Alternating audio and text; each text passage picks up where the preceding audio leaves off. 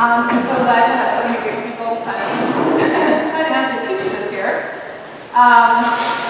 Some of you have done this before, some of you are new. I love when we have that blend of people because the veterans can help coach the new people, and they have a lot of insights since you guys have been on sort of the front lines. You guys have some insights into that experience that I don't, because I'm in the administrative realm, so it's great to have your expertise here.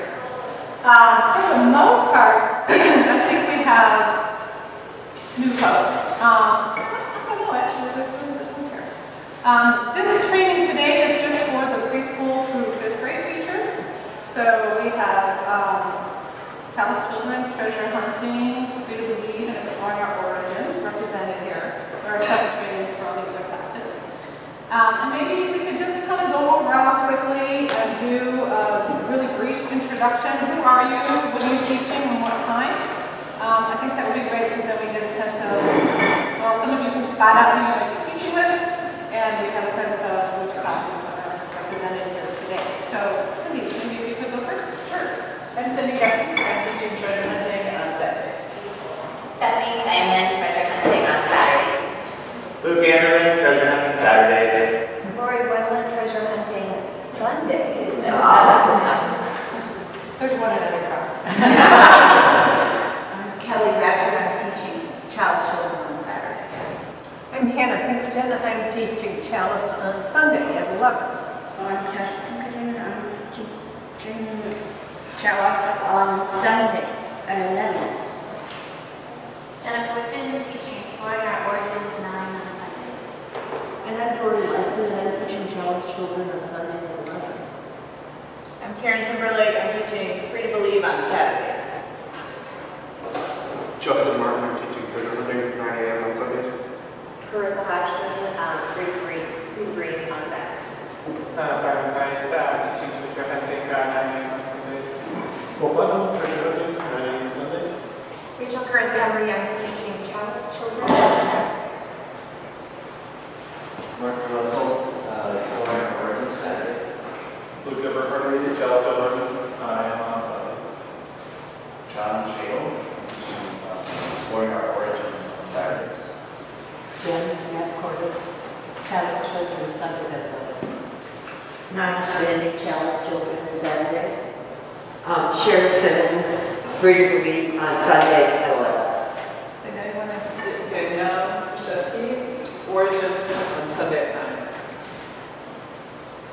And Kathy Scott Kennedy, I'm teaching Treasure Hunting, and that's on Sunday at 11. I'm Annalise, and I'm teaching Treasure Hunting on Sunday at 11. Paula Hall, Child's Children, Sunday at 9. Brad Stern, Free to Believe Saturdays. Sarah Sullivan, Free to Believe Sundays at 11. Lori Schwartz, treasure hunting at 9 on Sundays. Okay. Lucy, do you want to just quickly introduce yourself? You did it for me. What are you teaching? Saturday for the Origins. Okay. Do you want to sit up here? Or do you want to sit up there? Or whatever you want to. There is a seat up here. There's another one there. Okay, so our agenda for today is we're going to start out kind of looking at the program big picture and then narrow our focus and focus more on like the little details that you have to pay attention to keep your staff engaged. And then Karen's going to spend some time talking to you about supplies, a little break. And then we're going to have the preschool for 1st graders go to one spot, 2nd through 5th graders go to another spot to focus on classroom rituals and just orient you to the space that you'll be teaching in. And then we'll come back here and talk about next steps, do some questions and answers, hopefully answers, and then our closing ritual. So that's our plan for the day. So let's start out big picture. We think of our CRE program as a communal experience. We have this amazing group of adults and kids that make up our program, and I think that both feed off of each other and learn from each other. I certainly hope that will be your experience this year. We use the term ministry around here fairly loosely but intentionally, if that makes sense. We see a lot of the work that we do here as ministry to our congregation, which is different than being a minister per se. But when we talk about ministering to our congregation, we're just talking about caring for each other, caring for the people who are part of this community. And so I think of you all as our educational ministry. You're the ones who are in charge of bringing our education to life and bringing the care and heart into our educational program. So thank you for doing our educational ministry. It's a big part of what we do in our community here. We could have the best curriculum in the world, and I think we have pretty good curriculum. It's not perfect, it's always a work in progress. But really without the commitment and the caring and the engagement of our educational ministers, it's just a bunch of pieces of paper. So you really bring life into the program. Our goal in the program is not to impart a lot of knowledge that our kids can then regurgitate to us. This isn't school. We would go out of our way, I think, to make it very different than being in school. Our goal is really to nurture a sense of faith and spiritual development in a very caring and loving community. And so that is the focus. That we want that to be the essence of our program, not so much the content, but the community piece of what we do here. And I think if you ask any minister if their task is all about giving, they'll say, oh, absolutely not. I get so much out of doing ministry, just as much as I give, if not more. I certainly hope and think that that will be your experience as well as educational ministers here, that in doing that work with our kids, that I hope you will learn and grow, and that your life will be enriched by that as well. And we're kind of on a mission. I'm kind of on a mission to make that a really rich experience for you this year. So we're going to be focusing more on that piece for the teachers of how to make this a really rich and nourishing experience for you. So let's start a bit talking about purpose here today. And I want to start out by talking about the program's purpose and then talking about your purpose or your role within that program. So we're going to do kind of a quick brainstorming here. Given that we are a religious institution, UU institution, and a large children's RE program, can we just brainstorm some ideas about what you think we might hope to accomplish with the Children's Religious Education Program here at FUS? Just throw out ideas about what you think we're here for, what we want to achieve. Kids make friends with one another, meaningful relationships. Great. Anything else? Community engagement. Great. You mean like outside of here? Yeah. Like the teens participating with Rod Great this weekend? Yeah. Okay, I'm sorry. I was going to say, get kids thinking about big things. Okay, good.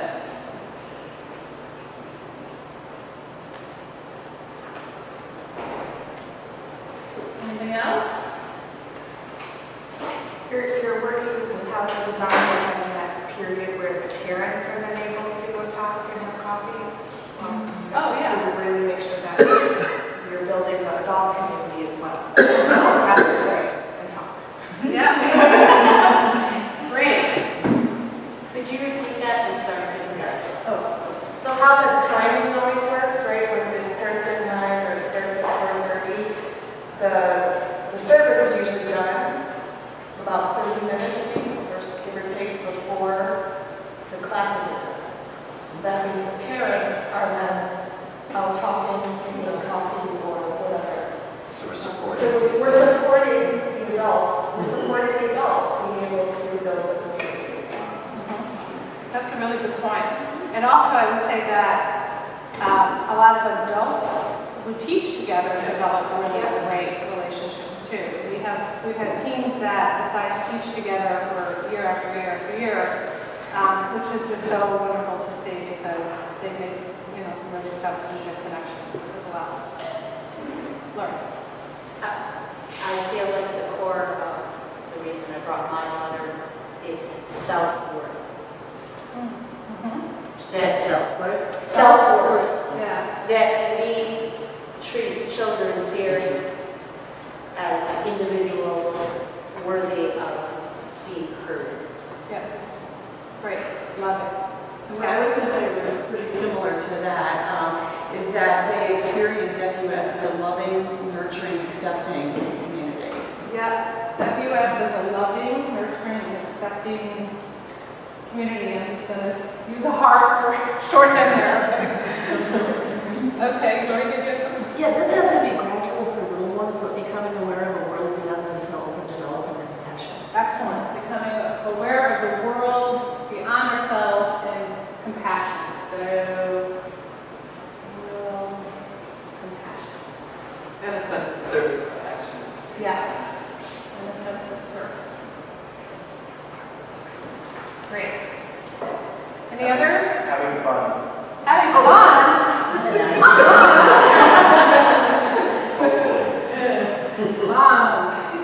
Let's hope so.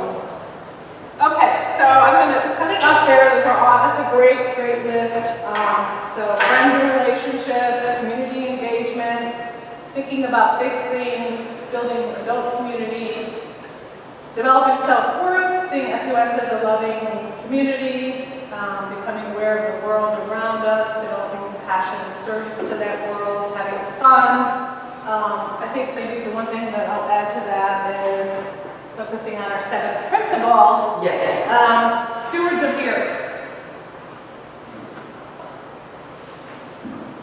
Anything else that someone's like, oh God, it's not on the list, it has to be on the list? Mark. Learning cool stuff. Learning cool stuff. I like it. Okay. All right, so given that big picture,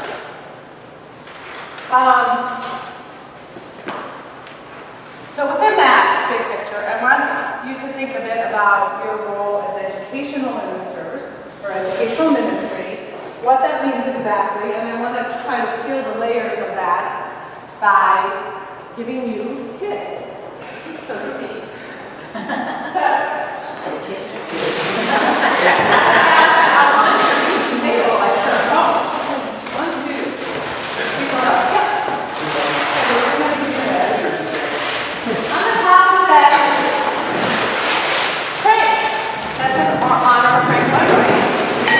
What is your experience of RE FUS? So let me hand it up and I'll tell you what it is.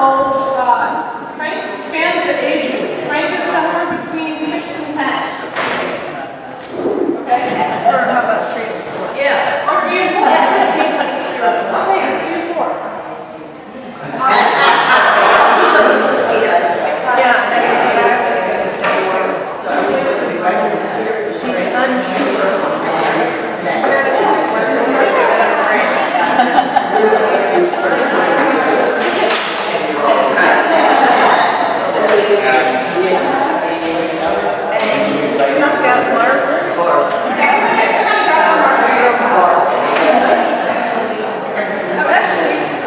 Never mind, I have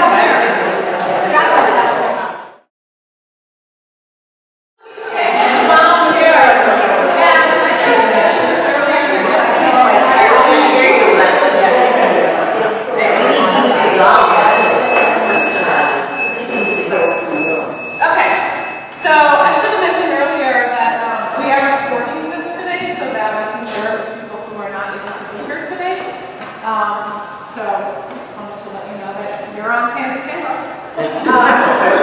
So given that, if somebody can come up here and share what your diagram says so that we can capture that so that we can get a shot. What people would like to go first? All right.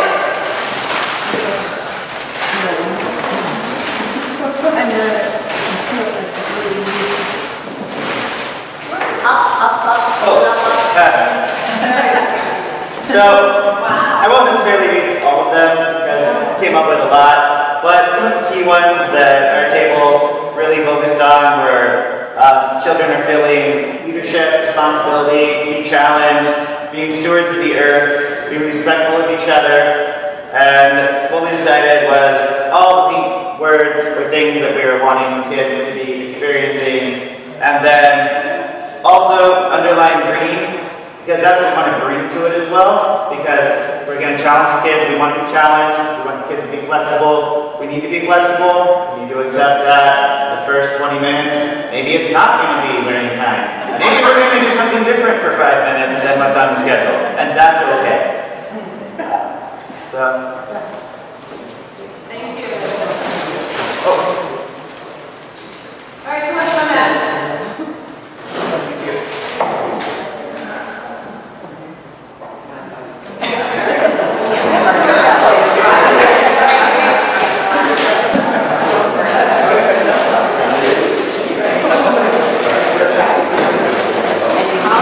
We had a lot of similar ideas. A lot of talk about being flexible, possibly starting outside, fresh air movement if necessary, whatever we can do to help the kids get in sort of a good center place. The kids and then also ourselves, wanting to bring our best selves to the classroom. The power of humor, both for the kids, but also having that humor as the teacher.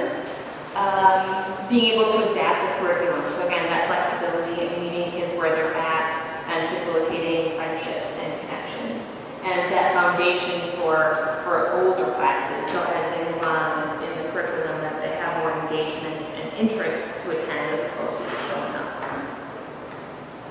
That's great, everything. Thank you. So I'm going to, maybe questions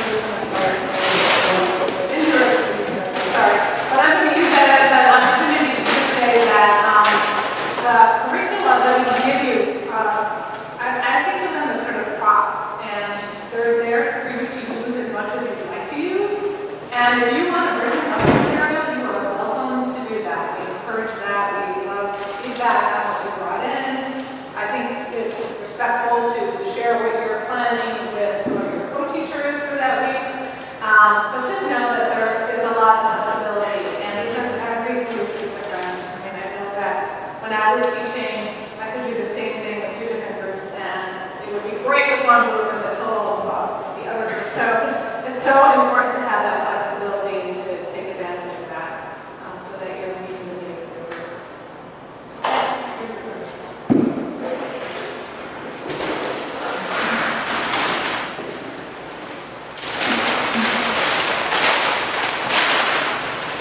So we were talking about what we want Frank to experience in the classroom, and so we said we want Frank to experience fun and laughter. We want it to be a flexible place. We talked a little bit about the fact that we wanted to be sure that the classroom addressed and was conscious of the importance of race in our society, in our classroom, and in our church, so that was kind of unfolded all the time in a sense of acceptance. We wanted our classroom to be a safe place. We're reading upside down here. A safe place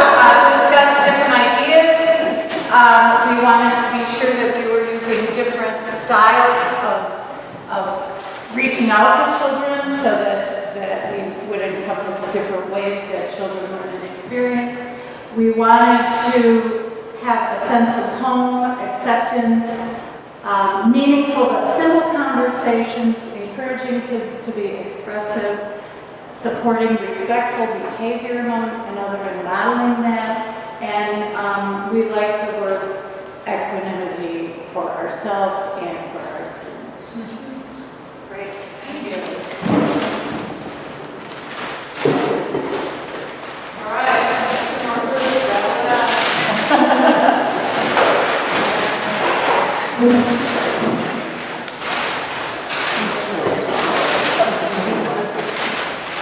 Right, well, you guys already covered a lot of the best ones, so we'll bring up the rear. Our baseline is that Frankie was thinking, man, my parents make me come to class. I guess as long as I'm here, I want to be accepted, I want to make good friends, I want to be comfortable, not scared. Snacks are a bonus. I know they're officially not allowed, but I want to have fun. I want to play on the playground every single time I'm here. I'd like to do fun activities, make cool crafty things, and I thought this was good, guys. I want to hear, I want my voice to be heard. I want my input to be considered. So as teachers, we want to make this a place that's different from school and other parts of life. So to help with that, we can be on time and be prepared. Those are really good baseline things again. And we want to create a covenant right away so that, again, his input is considered, and we can create that safe space, that environment that where they know where they know what they're going to get. I guess for their input, they're going to get back this nurturing, creative environment. What else we got? Keep it interesting, change up the pace, adjust as necessary, like Leslie said, with the curriculum. Welcome the kids by name. Thank them for coming today. Like, look them in the eye and say, wow, it's great to see you here.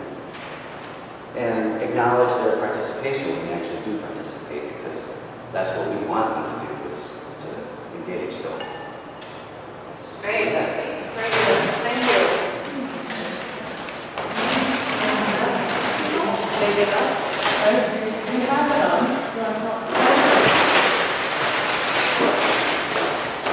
Yeah, it was really comprehensive and what else. A lot of what we have, but some of the ideas that we did talk about is curiosity, creativity, again, the welcoming piece, that they have fun, that they're nurtured, they're playful, and they're relaxed. Because if the students are relaxed, children are relaxed, more information can be planted. Joyful, safe. Excuse me, could you speak up a little louder? Your voice is going down here. Ambitious. I especially think that children come in with some sense of ambition or purpose. And so if you get them busy right away, it seems to help. And that sense of stewardship for the earth, that is key. Along with being a part of the community and belonging, not just to them in that classroom, but also to their service project. And being engaged. Sometimes kids get so excited about coming, they drag their parents. Because they're already ready and out the door when the sun's on. That's exciting. So some of the things that we're hoping to bring is a sense of openness, being truthful, being honest with them, a sense of stability, playfulness, accountability, humor, enthusiasm, reliability, compassion, calm, knowledge, warmth, and creativity. Great. Great. Those are awesome. You're talking about the great ones. Before we leave today, we're going to take pictures of all of these. And I think it's helpful during the year to kind of remind yourself, sometimes you think that maybe wrapped up in more frustrating aspects of teaching. And this can help kind of pull you back. There's a picture of us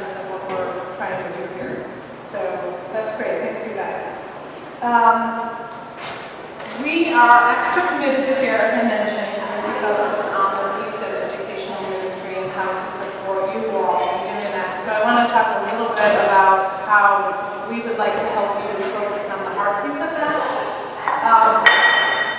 Hopefully you read one of my emails. Are you looking for who that was? Lucy. Lucy is right here. Thank you, Liz. That in October we're planning Teacher Tuesday, and we're pretty excited about that. I actually think that idea came out of a conversation with you, Kathy. Ways to better support teachers. I think that the whole piece of, there's two pieces of this. I think the importance of focusing on nurturing your teaching team is really important and often gets overlooked. But I think it's fair to say that stronger teams mean stronger classes and stronger experiences and more richer experiences for everyone who's involved. And I think it's also true that what ends up being the most frustrating experience for teachers is behavior management, the direct behavior management. So that's what we're going to focus on Teacher Tuesday. It's October 9th.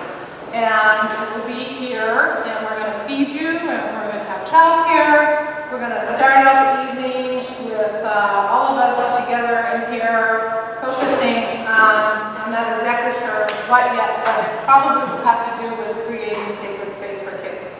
And really kind of, how do we speak to the heart and soul of our kids in the context of our classes? That's what I'm leaning towards right now.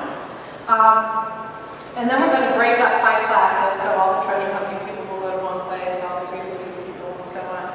And during that breakout time, you will be meeting with a professional teacher who has worked with that age group, who can talk about behavior management skills, and hopefully also someone who has taught that curriculum once or twice or 5 times, and can talk a bit about pieces of that curriculum.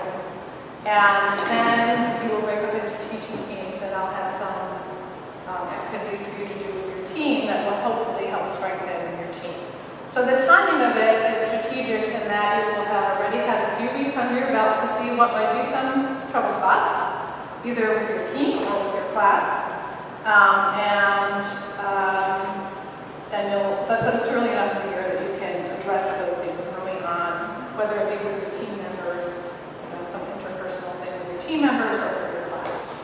So I really hope the strength of that night, I think, is going to be on having everyone here. Please, I know it's never going to happen, but I'm just going to put it out to the universe. It'd be great to have everyone on your team here that evening, so October 9th, 5:30 to 8 o'clock. So that's one way that we hope to help you all. Another way is through that Facebook page that I sent out that email about that. Got so many responses. So let me just clarify that is just entirely meant to be a supplemental thing and not a source of critical information for you. For instance, the kind of thing that I would put on there is we take pictures of all of these people that you have filled in and put that on Facebook. Or I come across an article and I think, oh, that would be really cool for our teachers to read, and I put that on there. Or you come across something that you think is great, and you put it on there. Or you say, wow, this thing happened in class, and I was really confused, I was really frustrated, I was really odd, whatever it might be, and that's your way to share that with other teachers. So it's a way to bolster what you do, not to inform it, if that makes sense. So, Facebook is one thing. We have someone on the Children's Religious Education Ministry team who's working on gathering links to videos that I think might be helpful to you, that maybe model behavior management, or could be a TED Talk about something that we think would help you in the work that you're doing this year. So she's putting together a list of links so that we have kind of a video library, and then we'll share that with you all to use as you wish. Another idea that was inspired by Kathy, so we're so happy to have Kathy with us. She's given us great ideas. And don't feel like you have to read everything that goes out there or watch every video link. I don't want you sitting there thinking, thinking like, holy cow, what did I get myself into? So much. It's there for the taking. You can take it or leave it. Okay? So just so you know. And then another thing that I'm going to start doing this year, usually for at least the first 3 quarters of the year, I send out almost always weekly teacher's news thing with information that I think would be helpful. So starting in October, I'm going to have a theme for each teacher's news for that month. And it could be something like teaching anti-racism to kids, or creating sacred space for kids, or behavior management, facilitating discussions with kids, addressing special needs with kids, things like that. And I will include information, and I will send that out each week, the same thing about that each week, because I know teachers rarely read teacher's news every week, so they have a whole month to catch up on that information if they choose to. And then the other thing that I'm going to do is the UUA, the Unitarian Universalist Association, probably about 7 years ago or so, came out with a whole series of curricula called Tapestry of Faith. And in Tapestry of Faith, they included for teachers, for every lesson, a way for teachers to spiritually prepare for that lesson. So I'm just going to steal from them and find nuggets that I think are worthwhile for teachers to spiritually prepare before they walk into the classroom. So those will be a part of those teachers' news emails as well, as a way to hopefully support what we do. So, any questions about any of that? Yeah, Laura. Is there another way that we as a group ever do it? Other than October? Yes. So, is there, you know, like everybody comes at 15 minutes before on, I don't know. No, there's not. I mean, your teams will have an opportunity to meet as frequently as, or as infrequently as you'd like. But for all of us, and you know, we're missing a lot of people here today because a lot of the times teachers, you know, opted not to come. Some people couldn't make it on. But appreciation. Yes, there's a teacher appreciation dinner not to be missed in January, where we feed you very nicely and we offer chair massages and childcare and beer and wine, so that's not to be missed. But other than that, that's it. What's the first day of Sunday school? September 8th. What is it? Yeah. Is it look at one of these Yeah. Okay. So,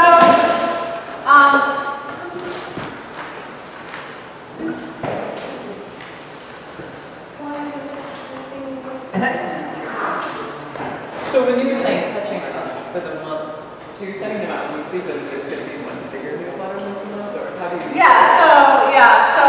There might be like different information that I'm saying like, hey, this weekend, blah blah blah blah blah. So in the text of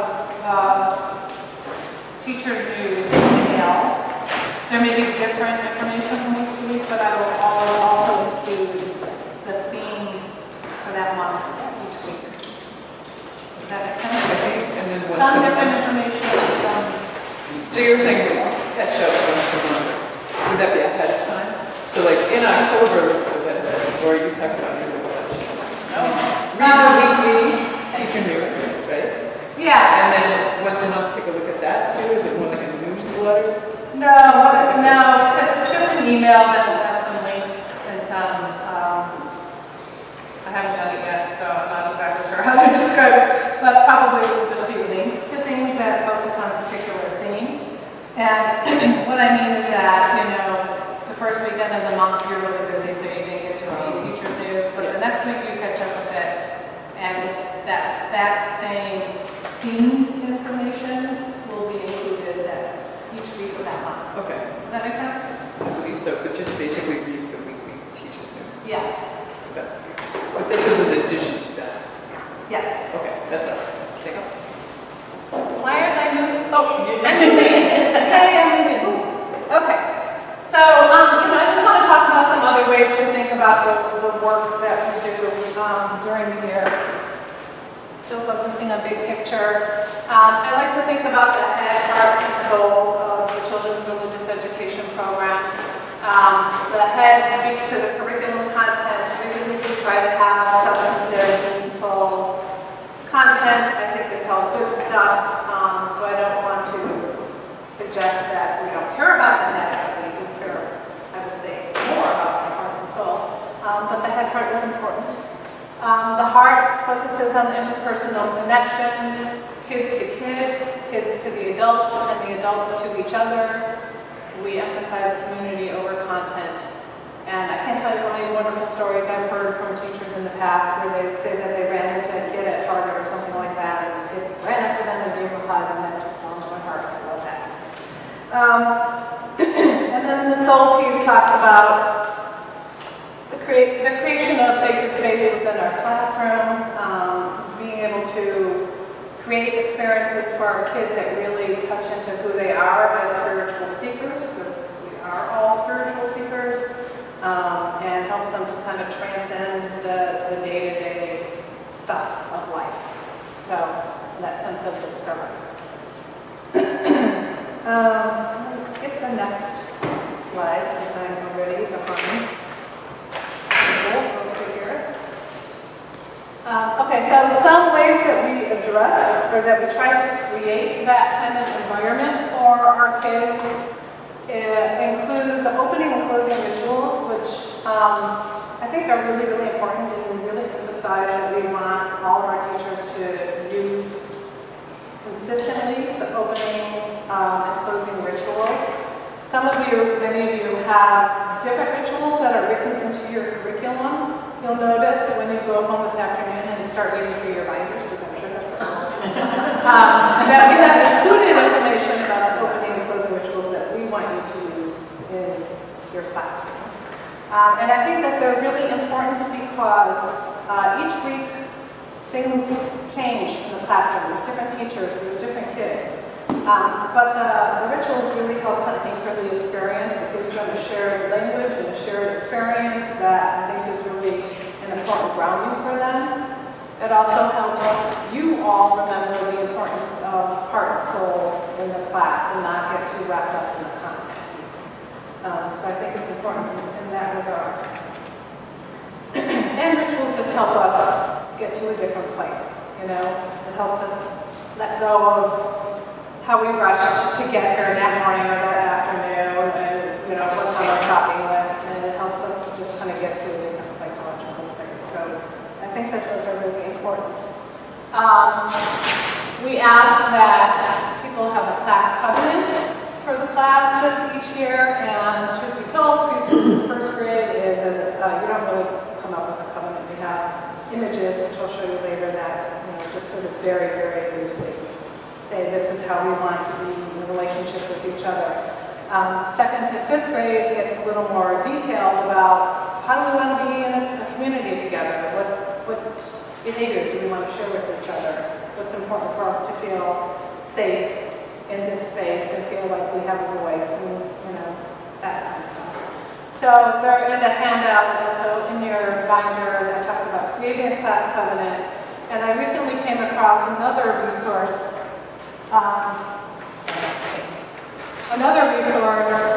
that talks about building a covenant around the 7 principles, which is also in your curriculum. I'm not saying you need to follow that, but I think there's some really cool ideas in there, so it's just an additional resource for you. We divide our teaching roles into community and curriculum lead. And the difference between the two is that the curriculum lead is really the person who is responsible for delivering the content for that day. So they kind of speak to the mind and to an extent the heart of what happens in class that day. The community lead is the person that leads the opening and closing rituals, and then also kind of focuses on what's happening in the dynamics of the group that day, so that the curriculum lead isn't having to balance delivering the content with managing the class. The community lead kind of takes care of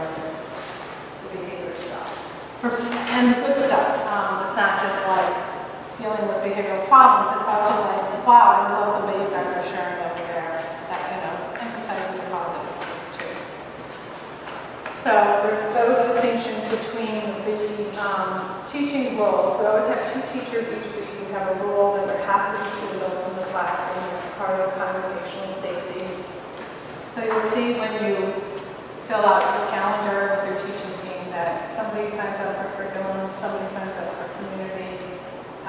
You don't have to choose one or the other for the whole year. In fact, I would encourage you not to do that. Ideally, your community lead once per month and curriculum lead per month. And the last bit that I would say we try to bring head, heart, and soul into the classroom is through whatever you bring to that equation. I think it's important that you be authentic, that you be as willing to take a risk as you would hope your kids are in the classroom, that you have curiosity and an open mind, just like you would hope they would bring to the equation. I would hope that when you come here and you finish your time teaching for that day, you're not just like, whoop, got that done, out of the way. That's not just something to check off your list, that you bring something into that experience, because I think it will be much richer for you and for them.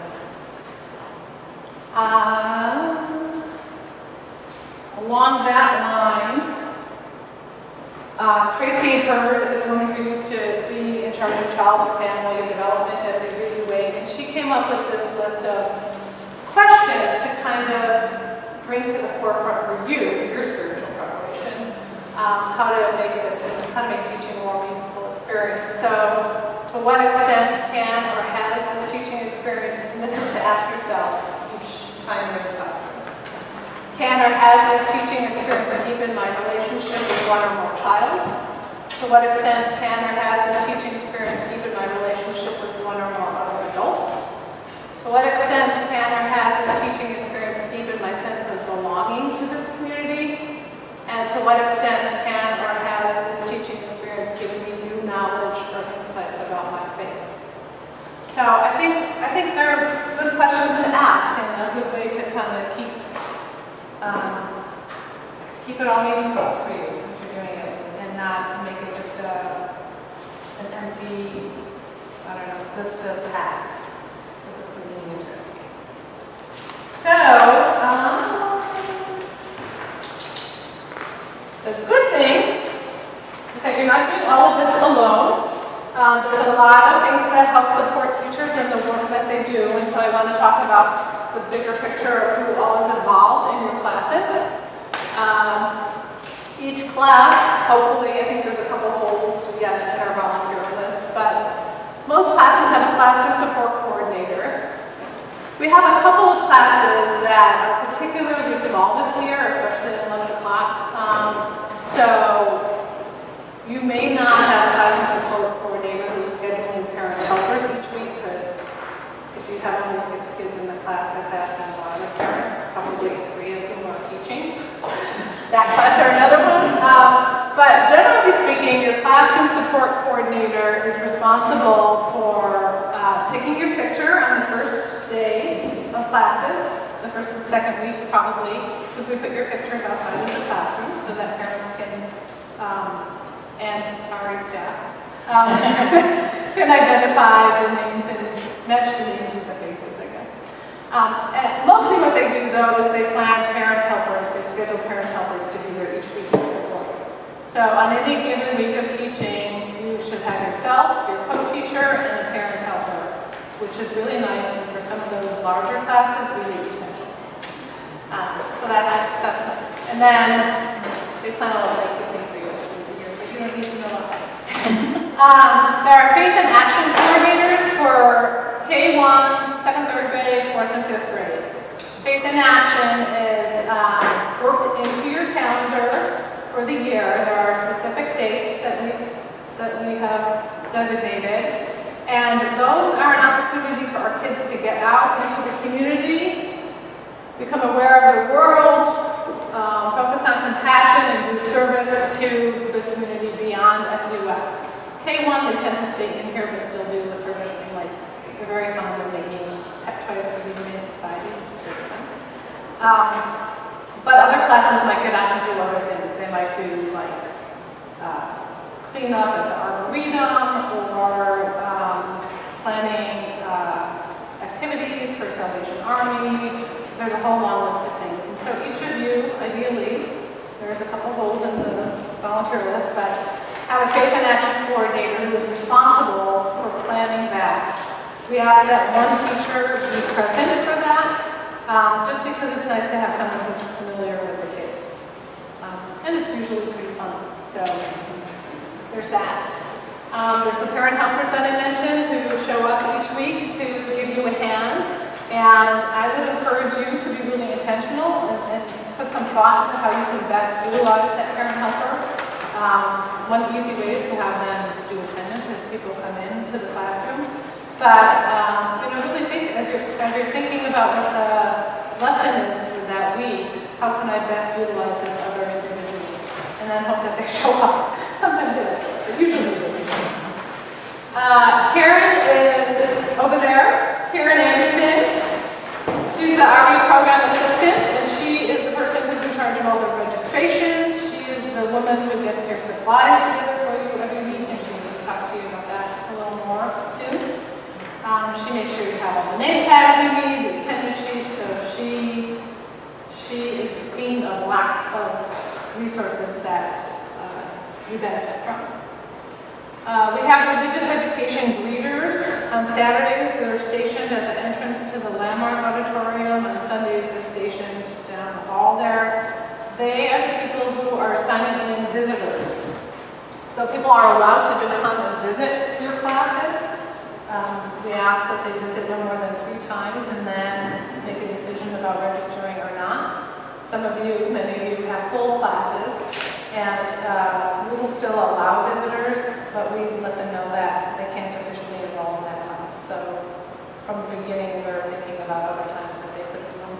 But they support you in that. They're dealing with the visitors. The visitors sign in with them. Probably some of you were one of those parents that signed in with an RE reader, and then they take them down to the classroom to show them where it is, and if you're in the classroom, they'll introduce the visitors to you. So they're good support. I focus more on the curriculum content, dealing with class issues, behavioral issues, special needs issues, teaching team issues, teachers' news, planning things like this. Planning the Great Teacher Appreciation Dinner. So that's my piece. And then there's a Children's RE Ministry team that meets each week that's planning some behind-the-scenes things for you, like the Facebook page, the video library. They plan the Teacher Appreciation Dinner. And they also this year, every few years, we like to feature our classes in our monthly newsletter. There's so many people in our community who really don't know much about children's religious education, and we think it's an awesome program and we want to brag about it. Each month we will focus on a particular class. And so someone from the CRE ministry team may be contacting you to ask you questions about how the class is going, what you like about that curriculum. They may come and talk to the students in your class to put together a little article for the newsletter. And then the other piece of your support is your teaching team. To really lean on each other for inspiration, for camaraderie, for humor, for processing difficult situations. You know the drill. So that's your village, your CRE village. Lots of support to help you in the work that you do. Okay, so I'm like really behind now.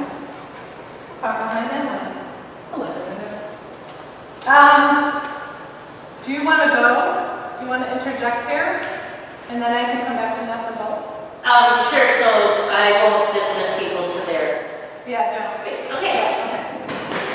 Everybody please stand up.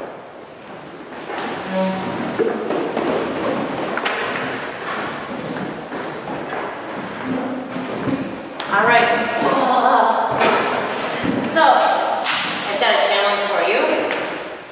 Do head, shoulders, knees, Sing loud, but don't touch the right body part, touch a wrong body part. Are you ready? You have enough room? Okay. Head, shoulders, knees and toes, knees and toes. Head, shoulders, knees and toes, knees and toes, and head. Eyes and ears and mouth and nose. Head, shoulders, knees and toes, knees and toes. Thank you. All right, so the treasure looking calendars now have all the months on them. Yay! And they're on the table out there.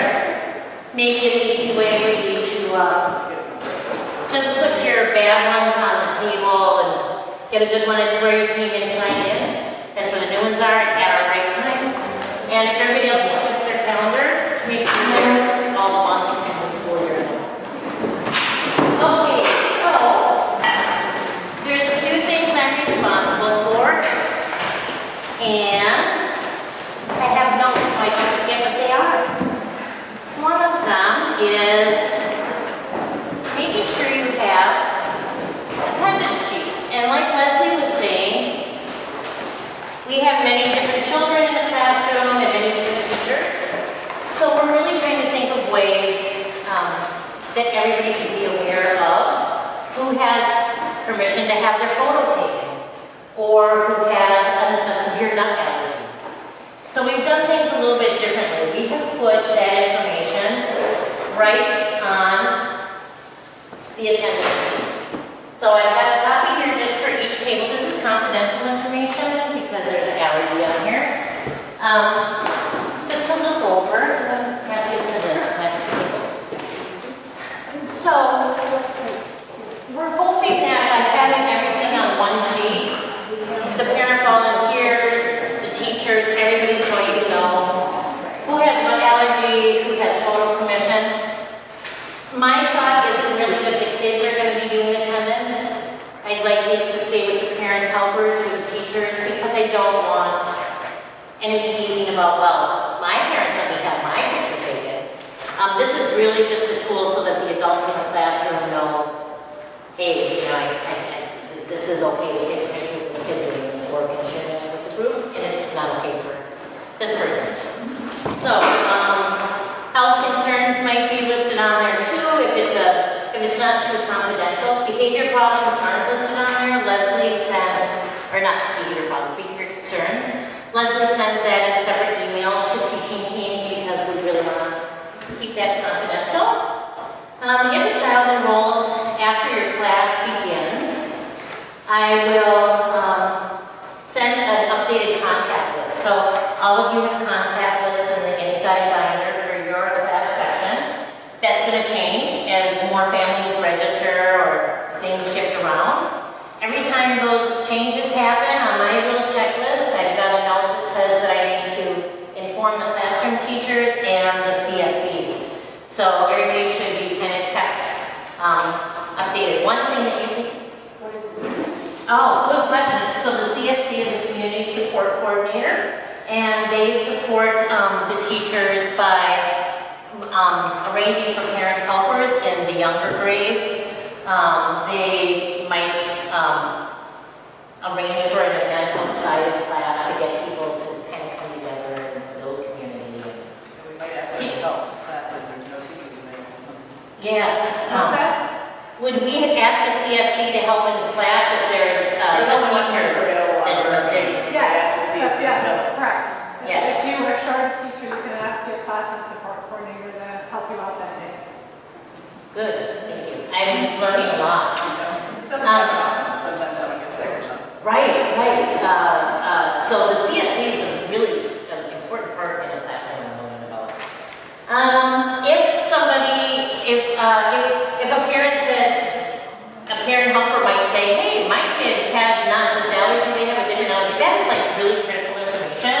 So please let Leslie or I know anything a parent might tell you that their kid has, you know, this is not a good example, but a sensitivity to sunscreen and they didn't mention it when they filled out their report. If a parent says anything like that, just please send me, Karen Anderson, Karen A@fusmadison.org, an email or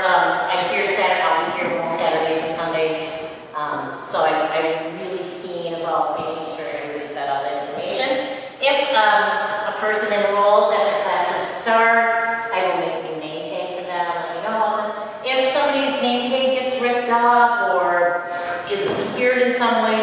I think. Let me know and I will make you name tag. I would encourage if children need to put stickers on their name tag, if they could just put them right on the exact name tag and not on the lanyard or this pocket part, then I have to throw some away. So if they need to decorate them, if they could just decorate the card part, that would be great. Let's see. Oh, now that's all I have to say about attendance and stuff. Supplies. Supplies come in 3 ways. This can add some interest in the class that might be bored. Just cover it up and it can make a supply look interesting for a moment before they really know what it is. So there's boxes like these in classroom closets that will be labeled with what should be inside them. If these boxes start to get low, let me know. You can either put a note in your supply bin. This is a supply bin, so every week you're going to get a box like this that's got, well, most weeks, that has supplies specific to the lesson that you're working on that week.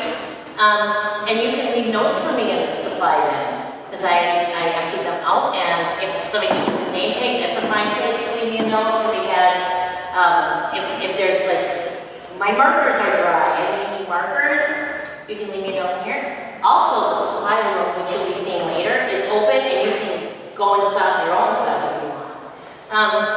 So, the supply room has, these containers stay where they are.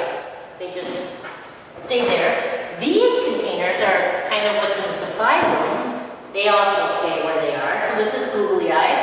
But let's say you've thought of a neat idea that's not in the lesson plan, but you'd like to have some googly eyes for your neat idea.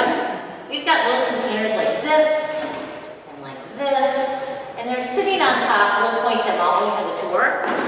Take what you want from the supply closet and put them in these containers, and then put the box back on the shelf. And the reason why is because somebody else might have a great idea with googly eyes too.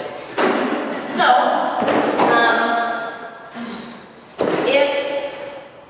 when I'm packing these supply boxes for the class, I'm packing for all the sections. So all the sections will be in one class. They won't, most likely, they will not be divided up. Please know that I am looking at the weekly enrollment, and I am counting how many children are in each section, and then I'm allowing for 3 visitors. So I've got an abundance of supplies plus 3. If you find, somebody is coloring on a paper cone and they mess it up 5 times and they need to go through 5 paper cones, if you think of it, put a note in that supply box so I know to replenish it for the next class. Let's see. If you plan something special for your class that you believe would go better with the idea that we're trying to communicate in the curriculum, and it's something special that you can't go and get, and you want me to get it for you, I need to know by Tuesday. Because I work Saturday and Sunday, so I don't work Thursday and Friday. So I need to know by Tuesday so I have Wednesday to go and get it. And I either bike or bus, so I only drive my car on Wednesdays. So if I know Tuesday before I go home that I need to bring my car so I can run and get some of my will be happy to do that. Leslie is not here right now. Do you want to learn another little brain break thing? Because I know she's going to have a break for you in about 10 minutes, but we could do a brain break. So my background is teaching. I taught at Red Caboose 4K for about 14 years, and then I also taught at Latin school. And then I also did summer camp at Marquette, so my experience is birth through 5th grade. And so from there I learned that there's a great site called Go Noodle, and maybe some of you have heard of Go Noodle. They've got a bunch of different channels and a bunch of little brain breaks. And I think if I see that kids are getting loud, the class is getting louder, or, you know, it's just kind of doing too much redirecting. I might do a brain break with them. Fortunately, we don't have to do that though, because Leslie has come into the room, and she is here, and I'm not dismissing to the break yet, right? No. Okay, so that's it for me. That's all there is about supplies that I can think of. Okay, so just bring the nuts and bolts apart now, you can probably tell.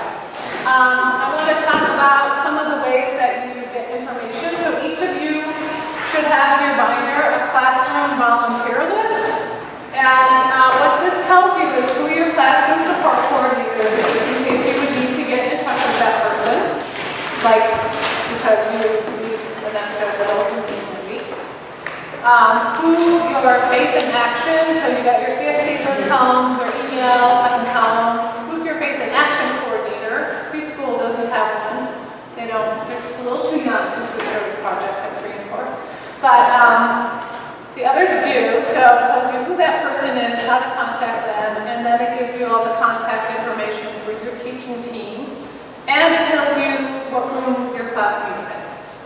So just know that you have all that information in one place. You also have, I don't know if it's up here, but you should all have a class list in your binder.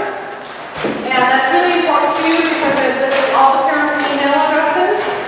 And that's important to you because we're going to ask you before classes start to send a welcome email out to all of the parents and just say, as a representative of your team, hey, we're the team of people who are going to be sharing time with your kid this year. We're so happy and excited about it. You might want to say a couple words about curriculum, just a way of being welcoming. And so you have all of the parents' emails there. And then also we ask you to send out weekly summary each week, letting parents know what you did that week. And the reason we do that is to keep parents involved in the religious education process. So if you're saying, hey, we talked about poverty or something like that, then they can kind of carry on that conversation during the week with their children. So it's a way we hope of supporting parents' efforts to continue the conversations at home. So lots of times teaching teams will designate that the curriculum lead always sends out the email, or the community lead always sends out the email. That's entirely up to you how you decide to do that. But what we really do want you to do is make sure that somehow an email gets sent out each week. And I'm not talking like 3 paragraphs here. I'm talking about 3 paragraphs of this is what we did in class this week. We made this craft activity. We talked about this subject.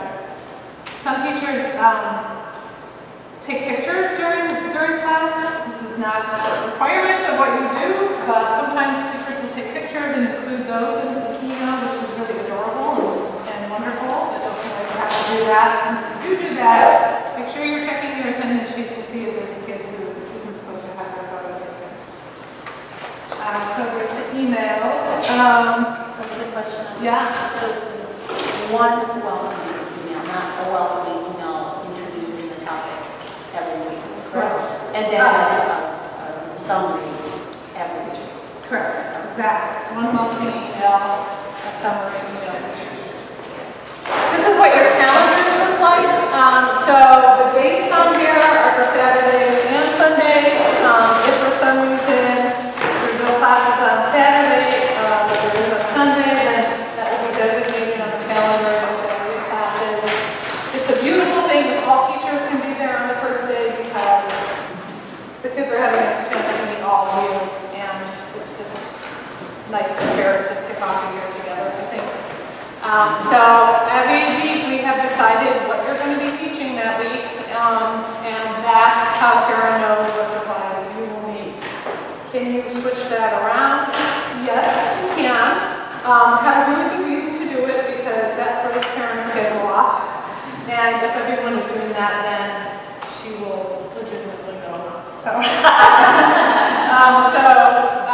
just know that you can do that. Sometimes we have to switch things around to accommodate faith and action coordinator schedule.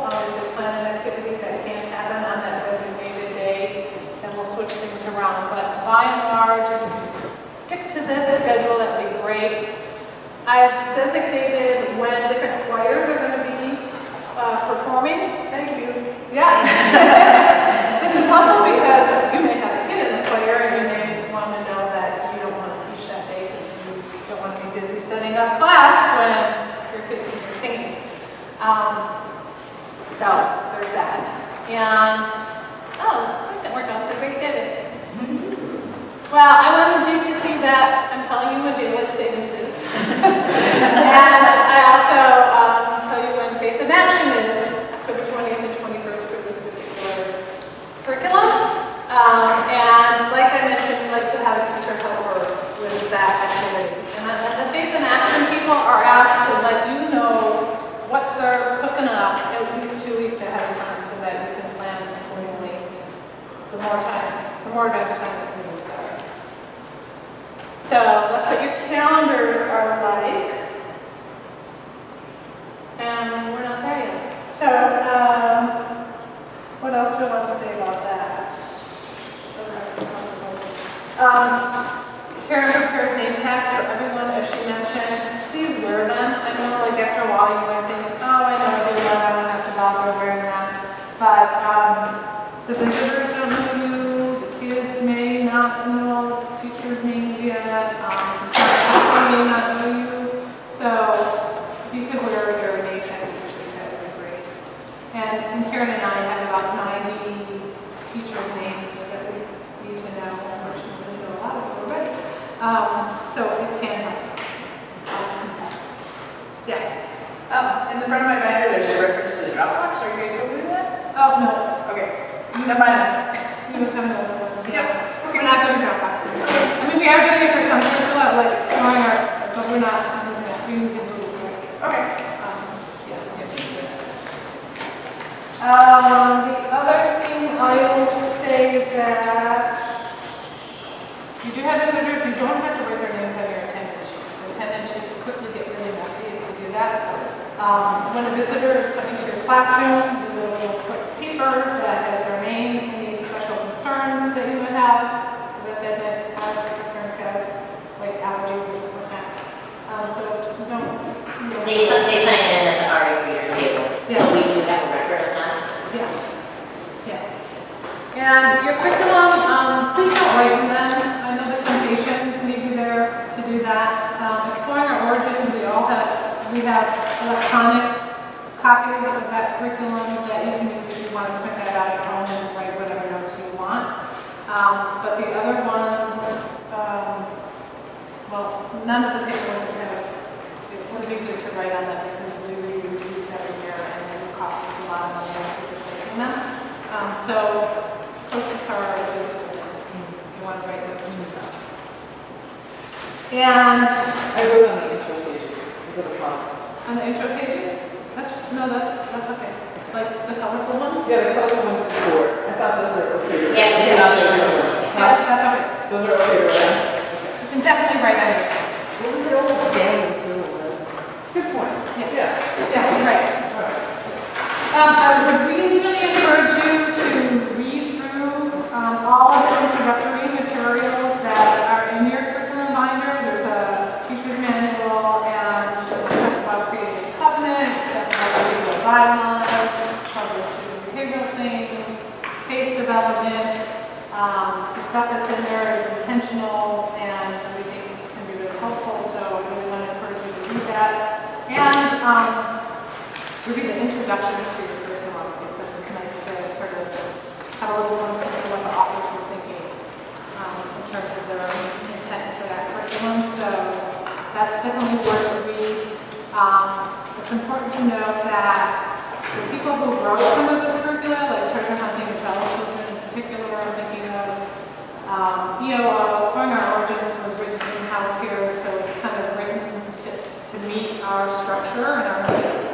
But the other ones are written with no particular church or structure in mind. They're very generic. And so there may be things that you'll see that it would make sense to skip, like an entering activity. We don't have to do an entering activity because our kids aren't staggering in at different times. Our kids all start out in service for 20 or 25 minutes and then they come to class. So we don't have to bother with that. Also, the treasure hunting and challenge children, a few years ago, I went through all those lessons and updated them, and so there are notes before each lesson of adaptations that we've made for those curricula, so you will be sure to read those. And there's like an introductory thing about the adaptations that we've made. So there's a lot of information in there. I would really encourage you to read through your lessons well in advance for two reasons. One is that you will come to know your group really well, and you can make some decisions about what's going to work well for them and what isn't. You may read through a lesson, like if you read through it a few days ahead of time as opposed to the night before, and then you may think, oh, I saw something that I think would fit in really well with this, and it gives you some time to pull that together if you decide to do that. And maybe most importantly is that it gives you time to make that content authentically you. Like, how can you deliver this in a way that's authentic to you, where you're not just reading from the curriculum, but you've kind of absorbed, what are we doing, where are we going, what's this lesson about, and then you can just deliver it in a way that is you. So that makes sense. I want you to also know, for those of you new to teaching, that parents are always welcome to stay in class up until the later grades, so that doesn't include the people who are here. Parents are always welcome to stay in class. This happens a lot in the preschool and K-1 classes where the kids aren't quite ready to let their parents go, and that's totally fine. So just know that that's okay. Yeah. And just a couple words, we're going to focus a lot on behavioral issues at that October meeting, but I just want to say that if you are having issues during those first few weeks, don't hesitate to let me or Karen know. We really want to address those issues early on. I think that's to everyone's benefit, it's to the class's benefit, it's certainly to your benefit, and it's certainly to the kids' benefit. So let us know. Karen is going to be here most Saturdays and Sundays. I'm going to be here every other Saturday and all but one Sunday a month.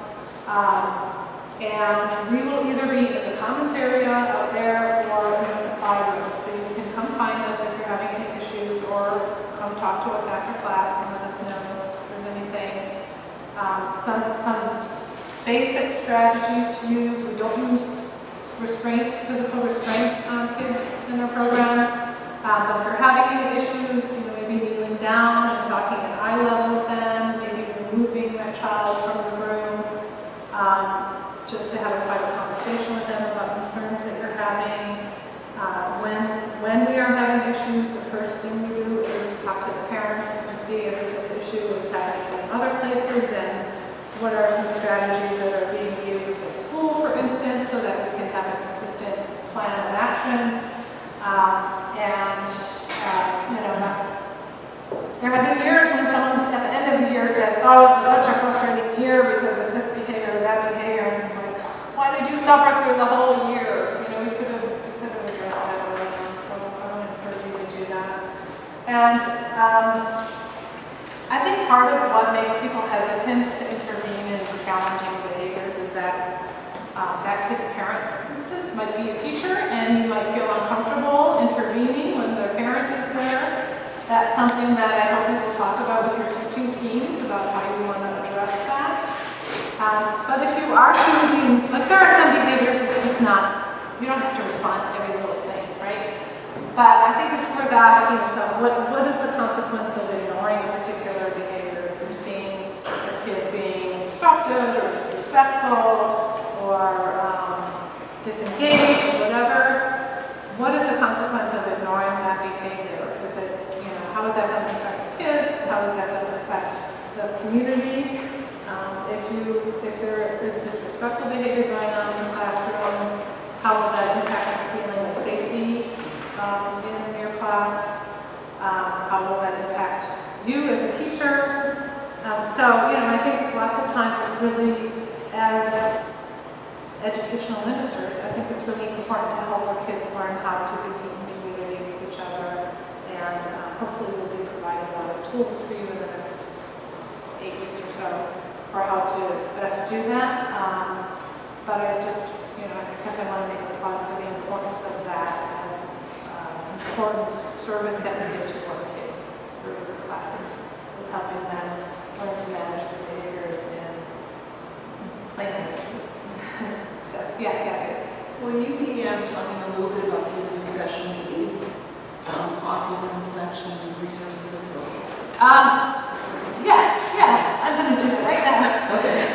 So we do have several kids who are on the spectrum. What I started doing this year is sending a questionnaire out to parents who have identified a special need to get more information about their child. And I've received some of those back. I'm waiting for others. Once I get that information, after this weekend, I'll probably give people a few more days to get back to me. The information that I have, I will forward to you so that you have that information as well. You are welcome to reach out to parents if you wanted to have further conversation about them, about their child. I've asked them to share some strategies that they have used with their children. Some of our kids will have an inclusion buddy, and that person is an adult, which I guess wasn't done by CRE, or maybe I missed it.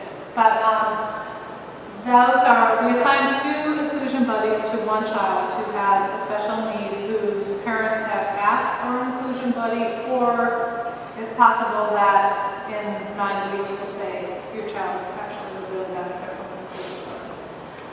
And that person, the buddy's responsibility is to just focus on the needs of that child in the classroom so that the teachers can do their thing and look for ways to engage them as much as possible. Some of the kids have really limited engagement.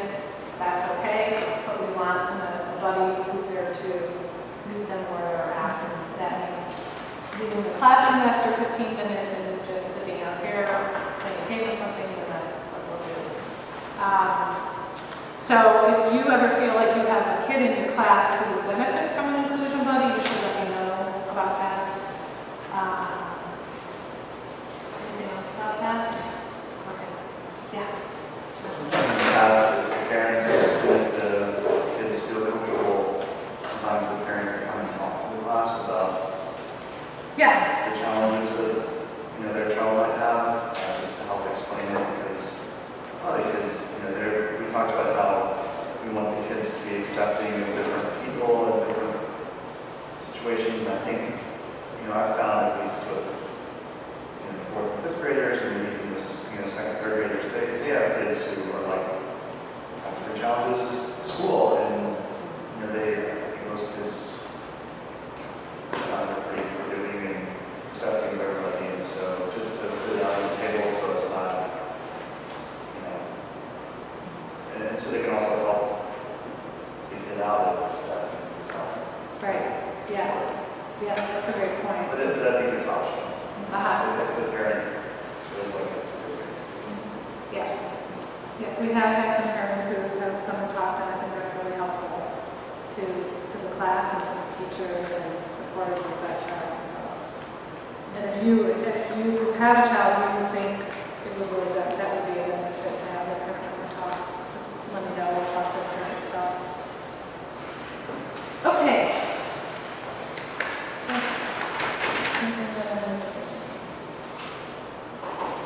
All right, we're going to break in just a minute and break up into preschool, 1st grade, and 2nd through 5th grade. I do want to mention that when you walk through the commons, there's a couple tables that have a bunch of resources out on them, and you should take a peek at them because those are things that you can use to help supplement what you're doing. So, for instance, there's yoga cards, there's mindfulness activities, there's books for just fun classroom community building things. There's parachutes to play with. There's other games to play with. The books and cards are things that we will keep in the religious education table that's at the end of the commons. The other materials are in various places. You can just ask Karen or I if you decide you want to use them.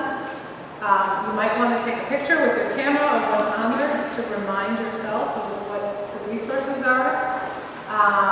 But just know that those things are available if you want to use them in class. So, and you can take a look at that during the break, or, you know, the one group might finish before the other group, when we do our breakups, and so they'll have some time to take a peek. So, refreshing my memory about who's going where. Right. Karen is going to go with the preschool and K-1 teachers into room 4. You can follow her. Are we taking a break or are we? Yes, we're going to take a 10-minute break, and then after 10 minutes, meet Karen in room 4. Thank you for reminding me about that all-important break. Meet her in room 4. Maybe you can hang around the hallway to point out where that is for anyone who doesn't know. And then I'll meet with the 2nd to 5th grade teachers in courtyard room 8. Sound good?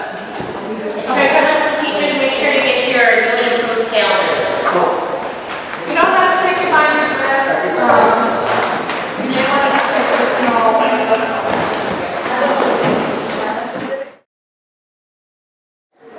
Okay. Even though I need to do this,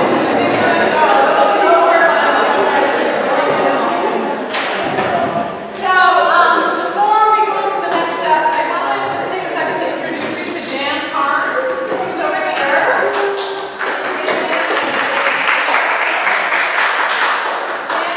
Our weekend facility, what's your title? Net specialist and also AD specialist as well. Yes. So he is your guy if you're having any problems with technology, TVs, DVD players, if there's any facility-related issue, like you notice that there's one toilet or something like that. Much to his chagrin, he gets that too. So Dan works very hard on this and like a huge resource for us. Okay, so we're going to talk about next steps, and then we're going to wrap it up. Okay, we're really close. So the next steps, the most important thing is that you need to meet with your teaching teams. We used to try to do that at this orientation, but there would always be so many people who couldn't make it that it's like, forget about it. You guys figure it out, meet over coffee, meet over beer, I don't care. Just get together as a teaching team and talk about your calendar, talk about any concerns, like if you have a concern that your child's in the class and you're not sure how that's going to work, that's a good thing to talk to your team about. And I have other questions that I'm going to send to you today, or things that you can talk about with your team. Make sure you're all on the same page regarding the weekly rituals.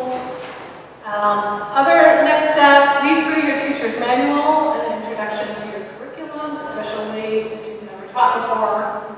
The teacher's manual is really important, but even if you have taught before, it could be a good reminder, refresher. Become familiar with your curriculum binder so that you know where to find it, you know where your supply list is, you know how to access the material, the print resources that you have available to you. I talked about kids with special needs. I will be letting you know by email if you have any in your classroom. That information is all confidential, which is why there's nothing on your attendance sheet about it. So please be sure to keep that confidential. And the welcome letter to your parents, along with a calendar. So I put together a calendar for you to send out with your welcome letter that I will be sending to you probably on Monday. It looks just like your calendar, but it doesn't have the right dates, who's teaching when. But it's a way for the parents to know what to expect, what's coming up, what they're missing, stuff like that. So if you can just attach that to the email that you send out to parents, that would be great. Get October 9th on your calendar, please, so that you can all be here. That would be great. The other thing that I'll just mention is that not so much with the little kids, but as we start working with the older kids, there's more discussion of different ideas, different faiths, different traditions, and to just sort of be mindful of any biases that you might be bringing into the classroom. A lot of people land in Unitarian Universalism because they have not had good experiences with other religions, and so they carry that baggage with them. So just kind of be mindful of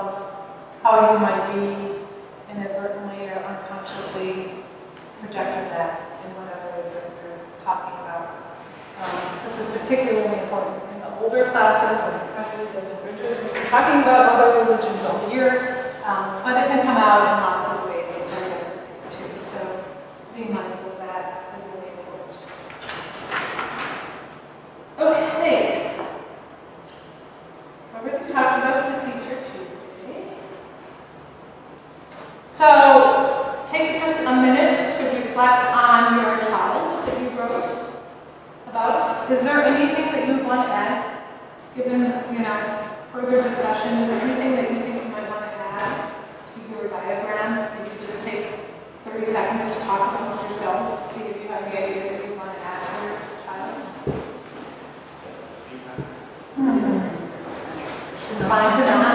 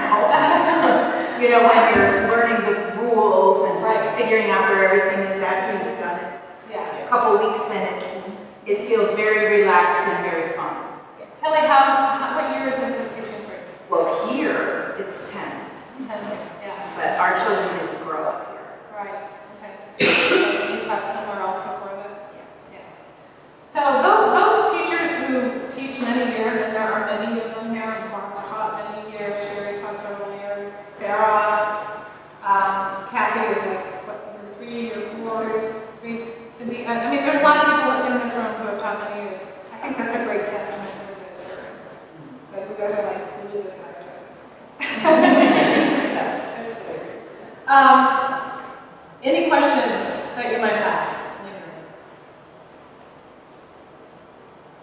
It's all clear as day.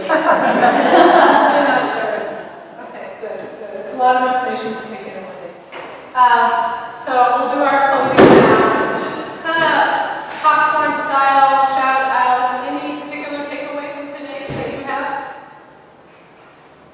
How much thought you guys put into this? Thank you. Yeah. Just keep communicating. Keep communicating. So important. I'll say something about that. I have a question. Yeah. What does it mean, you call it class, chalice children. I mentioned that to going to be doing training for that. And my grandson, what are you doing? Taking them to drink? And I was so I'd like a better answer than that. We like training. Well, you know, the chalice is the symbol of our faith. This is the chalice. And it's really like an introduction to Unitarian Universalism in a really basic way. So, yeah. Any other popcorn comments? Hannah? I'm overwhelmed with the amount of organization that you have to do. I just am blown away by A lot of details. a lot of details, a lot of people involved, a lot of supplies. It's quite amazing. Yeah. Thanks. Yeah. Every time we get ready for these trainings, I'm like, oh my God, there's so many details to cover, and we haven't covered them all because people can only take in so much. So teachers' nurses are going to be able to add to that. Yeah.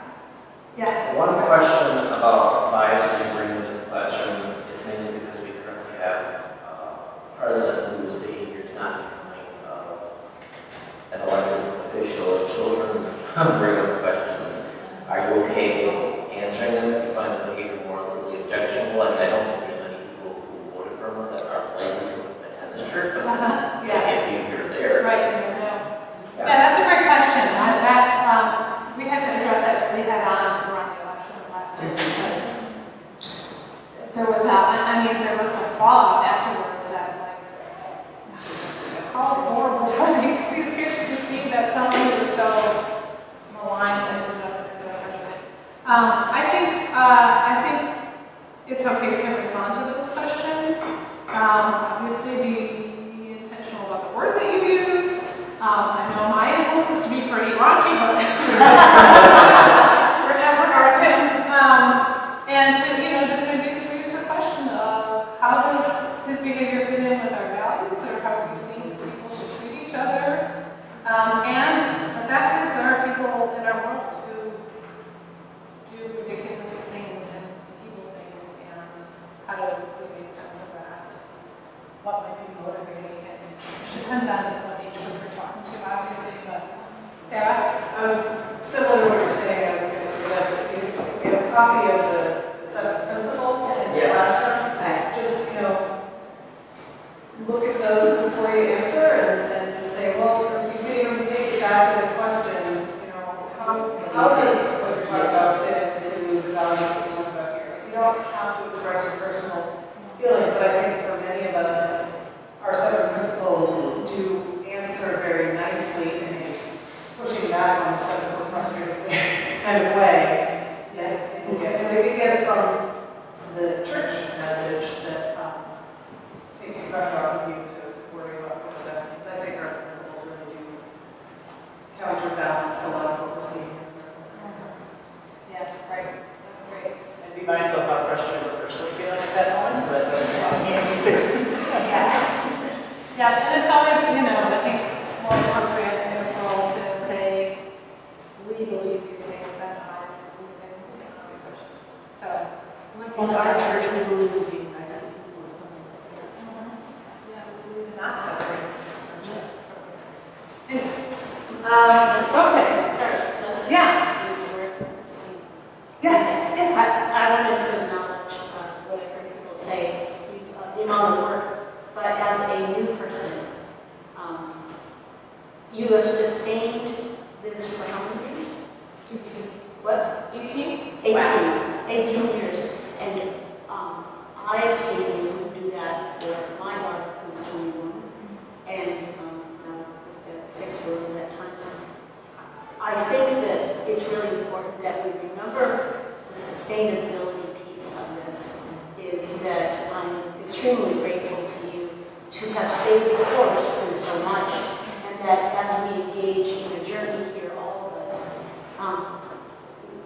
I bring back to what Michael Schuler said, is that we have next steps to go, and I'm here because I've been welcomed for some of those challenges, and I appreciate that we will go on that struggle together as teachers, because it's better off that we do it together. And you being the leader of that for 18 years means that you've sustained that for so long. And I just want you to know that that takes courage and a huge commitment to children, and thank you.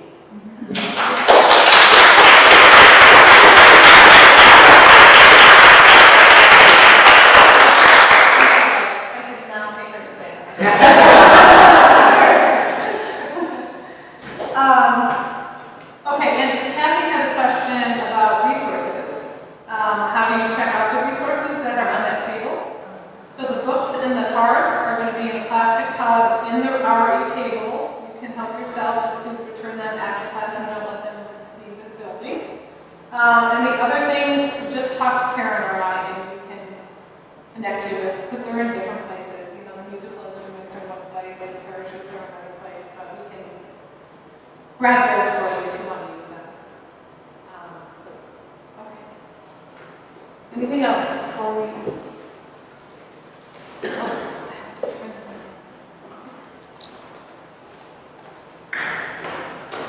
So we will do our closing words together. And actually, before we do that, let me just say thank you very much for giving up Saturday morning to be here and to, you know, to see this as such an important part of what you're going to be doing, that you're willing to give up a chunk of time on your weekend to get some insights, I hope, into how to do it well. So, and just know that Karen and I we're here with